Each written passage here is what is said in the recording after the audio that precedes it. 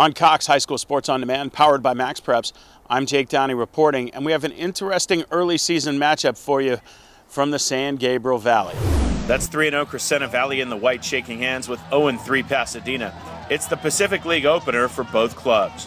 Opening minutes of the game, Pasadena punting and CV the first big break. Kevin Hello gets in and gets his block on. The ball's on the ground, but Hello has trouble corralling the hot potato. Finally, he's got it, and Pasadena drags him down inside the 5.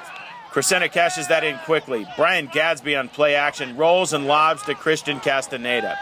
Christian has a whole zip code to himself in the end zone. Easy pitch and catch. It's 7-0 CV. Later in the first, Gadsby gets everyone, including the cameras, to buy his fake. It's not a pass, but a run. Jonathan Junn has it, and he's untouched from the 21. Just like that, CV has a 13-0 advantage after a missed conversion. Still first quarter, Pasadena punting.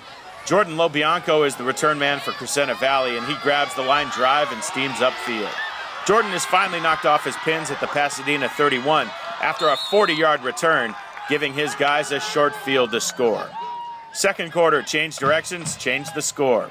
It's Gadsby in the flat to Ben Rees, and it is absolutely unacceptable to Ben for him not to get across the goal line. But he does, and CV has a 19-0 lead after another missed conversion.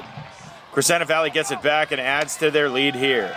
Gadsby the slant pass to Lobianco, and Jordan gets his touchdown on. He's untouched from 35 yards out, and the route is on, 26-0 Crescenta Valley. It's 26-6 here, final ticks of the first half. Gadsby thinking about the home run ball. Brian airs out a laser, and Lobianco is on the other end. Jordan outruns his man to the goal line, and he turns in his second touchdown of the first half. This one covers 65 yards, and Crescenta Valley has a 33-6 lead at recess.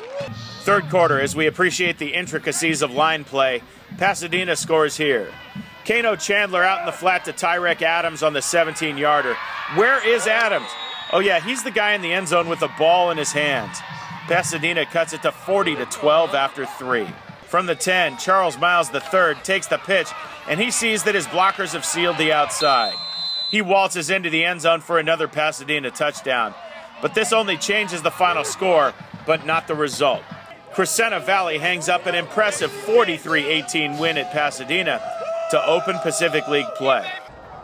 Excellent job, right? We came over here. They're always tough here. You put the hammer on them early, right? We got up 26-0 right away, and then they were in trouble, right? Then we were like backpedaling, and we didn't do a great job. We still got to tackle. We didn't do a good job second half either, right? That's something to work on. But you got to be happy to be 4-0. You got to be even happier to be 1-0 in league. In Pasadena, I'm Jake Downey reporting for Cox High School Sports On Demand, powered by Max Preps.